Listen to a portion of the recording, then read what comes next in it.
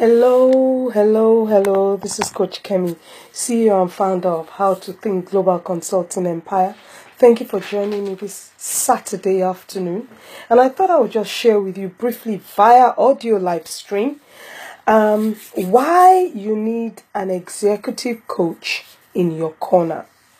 If you are female, Black, Asian, minority, ethnic, and you aspire for senior positions up to CEO and or president level, then you need to listen to this live stream. And if you are listening to me for the first time, what I do is I teach female senior executives in the corporate space how to think, to enable them move forward, to enable them achieve those senior level positions that they aspire for. So, why do you need an executive coach in your corner? First of all, note the use of the word need and not want. You need it. You may not want it, but I promise you, you need it. I am a coach and I have coaches. So you can imagine what that does for me. That enables me to help you better. Every coach needs a coach. And I think the way God made the world, He made it such that every child has a coach. The child's coach are his or her parents. You need someone saying, yes, you did that well. And someone saying, no, why don't you try something else? And someone rooting for you. And someone being there. That is critical. So let's look at the few reasons I've put down here as to why you need, not want, why you need an executive coach in your corner. Number one, your coach has your best at heart, not your money. Your coach has your best at heart, not your money. Let's talk about the money and your best at heart. Whatever you pay anyone for anything will never equal the value that you get from that person. The money you pay is not ever going to be equivalent to the value that you get. Ever. There is no amount of money you're going to pay someone who bakes bread and you buy the bread that gives you nourishment, which goes way beyond the money you have paid for the loaf of bread. So when we talk about coaching, coaching comes from the word and from the idea of being coached, football coaches and all those people. You can't really pay for a football coach for what he does, because he needs to think of strategies, offensive strategies, not defensive strategies. He needs to think of every member of the team. He is the buffer between the team members and the owners of the team, the executive directors, the owners. That coach needs to juggle so many things. He is the coach, and they have the goalkeepers coach and the physios and all kinds of people in that football club. The coach has to handle, as it were, all those little things here and there. How much do you pay him? You can't pay a coach or her. You cannot pay a coach what value they bring into the lives of those football team members. Hi, Betty. Thank you for joining me. And happy birthday in arrears. I hope you had a good day. I think it was you. I'm not sure. Maybe it wasn't you. I'm not sure. So, your coach has your best at heart, not your money. If you are thinking before you hire a coach, oh, well, how much am I going to pay them? Then your thoughts are stinking. I call it stinking thinking. That's not the value. Because when you finish with the coach, and you hire a coach for a year and you are done. Who you have become in that year and who you will be in the second year after the coach has left you is, you can't pay for that. You can't. Except you're going to pay the coach every single day, every single month of every time every time you have achieved something because you've had that coach in your life. So it was you. Oh, thank God. I'm sure you had a good day, Betty. So please, you need a coach. The coach is thinking about you. The coach has your best at heart. The coach can see what you don't see. The coach is lifting you up, not putting you down. The coach is saying, stretch more. The coach is saying, this is where we are going this month. The coach is saying, this is what you are achieving. And all you look at is, whoa, really? You are hearing inspiring stuff. That's what a coach does for you. A coach says, we can make this. And look, we can make it happen. You can't do anything about it.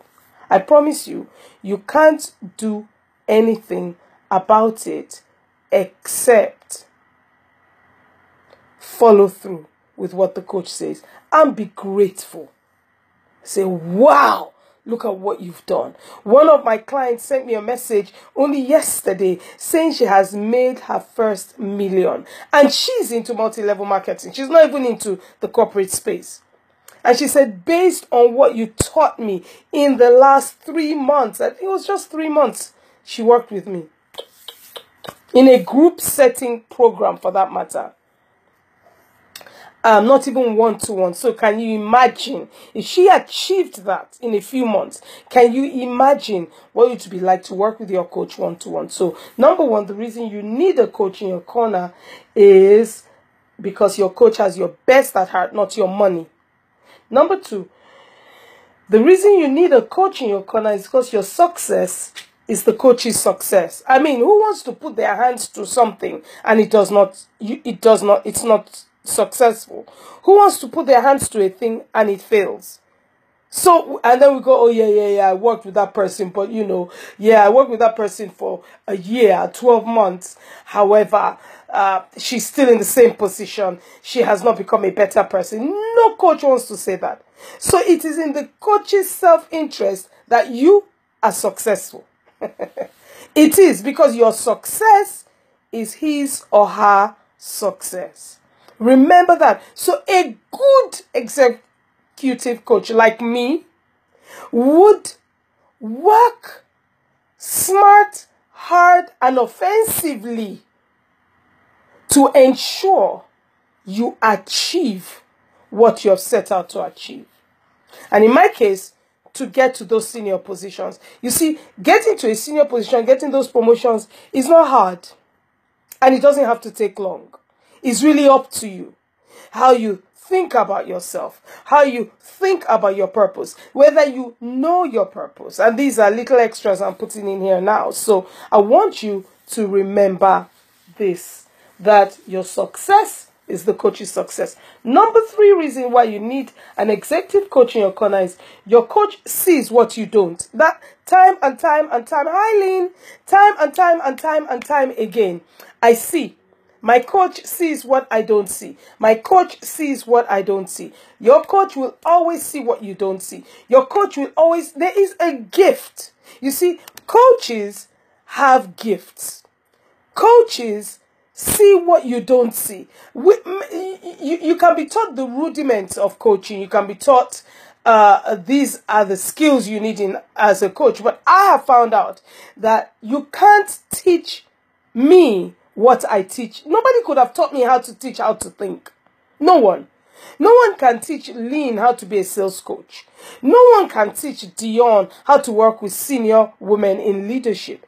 It's a lot of this stuff has come out of our lives. We have been in it firsthand. We have been there. We have touched it. We have experienced it.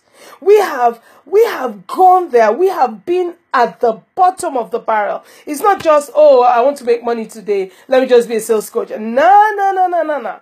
We've gone on some journeys.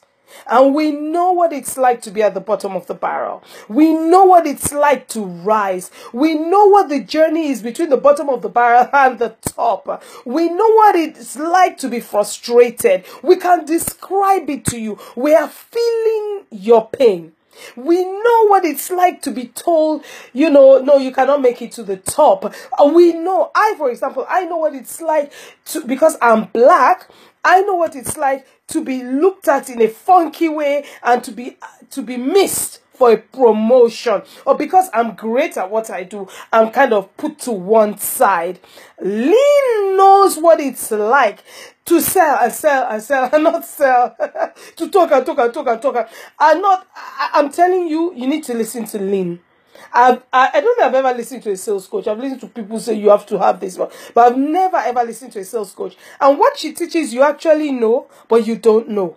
But she teaches it in such a way that you know. You now find out that you don't know what you've always known. And you did not know that it was serious. And you did not know it was pertinent to selling yourself. To selling yourself. There is a way you conduct yourself. You sit, you talk, you walk, you position yourself to even sell yourself at work for that promotion. So I'm listening to Lynn very closely. And you never know, I might need her to come in and share some things about how to sell yourself. I hope, Lynn, you'll be on board if I need to call you up. So the third reason I said is the coach sees what you don't, because the coach has been there. And guess what? If the coach hasn't been there, she will go there so she can find out for you what you need to know, so that you don't need to fall into any pits or ditches along the way. That's the third reason why you need a coach or an executive coach in your corner, because the coach sees what you don't. And she can help you to avoid it, or she can help you to enhance it, to grab it, to take a firm grip of it and run with it.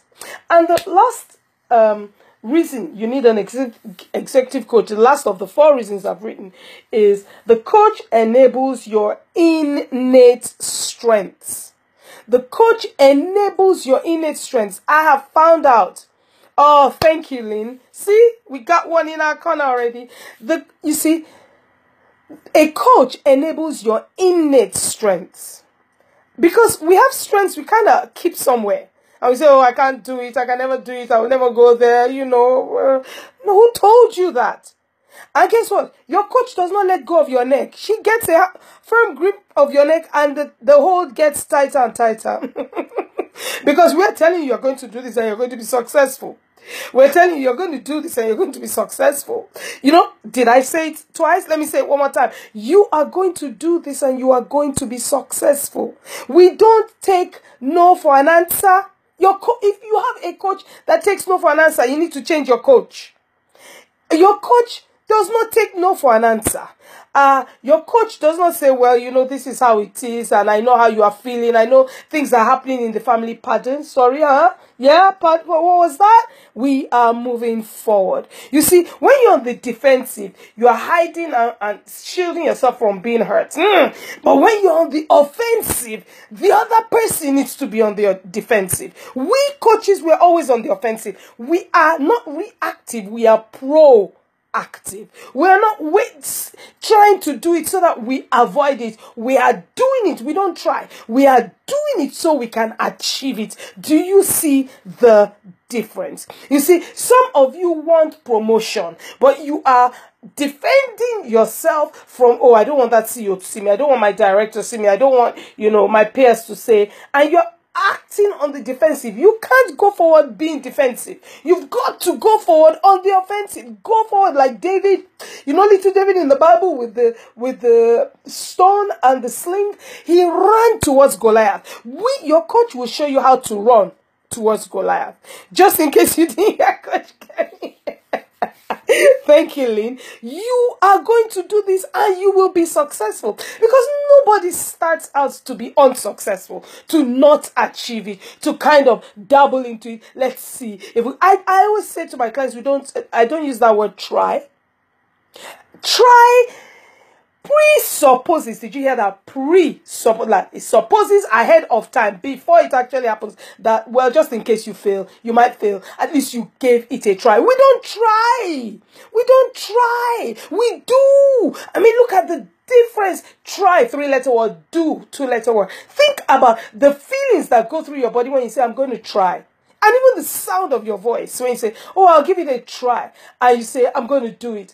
You don't know how it's going to work out. You don't know if you'll be great at doing it, but you do know you're going to do it. That's all that matters. Because if you're going to try, then you are bound to fail along the way, or not give it 100%, or not come in with optimal in your thinking. We are going to make this happen. It is going to work. Hey, you might not get it tomorrow. You might not get it in 2 weeks, but for real, as long as you keep doing, you're going to get it. It's going to happen. You are going to do this and be successful at it. You see, when we talk about successful people, nobody sits there and says, oh, it took them 15 years to be successful. All we're looking at is their success. The length of time it takes to get there is irrelevant. And people, I'm talking to myself right now. The length of time it takes to get there is totally irrelevant. The important thing is you got there, and now you are a role model. Now you are a statue. People can see, Kemi made it. All we can see is your success. Then if you come to us, we'll teach you the road, the process, the skills, and whatever we had to learn along the way while we're falling and standing, dropping and standing, we'll teach that to you. So those are the 4 reasons why you need an executive coach in your corner, or a coach. Number 1 reason, your coach has your best at heart, not your money. Don't get it twisted. You cannot pay for what a coach does. What do you want to do for that change in thinking, or that 5 grand you know how to make every month with your sales coach? You're going to now make it every month. Are you going to pay her a percentage of it every month? No, you can't pay her for that tweak she has helped you to recognize and make, and now you're making some good money. What when you're earning over £100,000 a year in your new position, are you going to keep paying me that every month? A bit of that every month? No, except of course I'm on a retainer. You need a coach in your corner. Number 2, your success is the coach's success. No coach starts to fail. So it's important to the coach that you're successful, because that will show on the coach. The length of time it takes is irrelevant. I really have to keep saying that to myself, Lynn, because I don't know how I'll be here for so long. But hey, it's how you think. Number 3, the coach sees what you don't. And number 4, the coach enables your innate strengths. Because sometimes we just sit back there and we don't use what's on the inside of us, yet we have it. It just takes the coach saying, go and do this, and look at him. I have a 5-minute mirror test. Go and look in the mirror and write about yourself, and you come out like, oh, everyone has ever done it. Oh my God, Kemi, I wrote this about me and I didn't know I had this. That's what a coach does. Helps you to bring forth and enables your innate strength so you can use it. So I hope this serves you. If you would like to know when I go live every day at 2 p.m. I do a video lives Monday to Friday. Just like reminder, glad it will be, Lynn. Just like reminder in the comments that you would like me to get you on my list so that you can always know when I come on live, and I will definitely remind you. So if you have not liked my page, How to Think with the number 2, please like my page. Please share this live stream. I would really appreciate it, because there are many people who need to hear this. God bless you, and thank you for joining me. If you have any questions, please put them in the comments. I will be back to check what those questions are and to answer them. Bye.